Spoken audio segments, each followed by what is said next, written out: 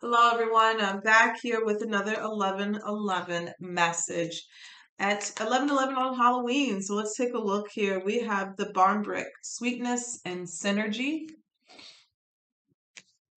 We have the Four of Wands, the Four of Swords, and the Fool card. Okay.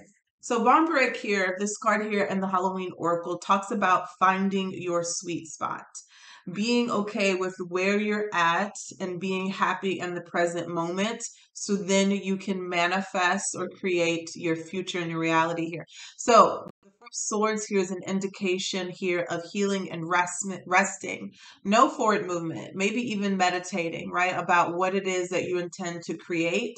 Four of Wands here is that happiness, stability, being in a good energy, being in a good feeling state. And then the Fool card here talks about being in the Fool card talks about taking a leap of faith, right? Taking, once you've manifested, once you've created here in this place of stillness, or in this present moment, right? Then taking that energy, what comes to mind is feeling is the secret, right?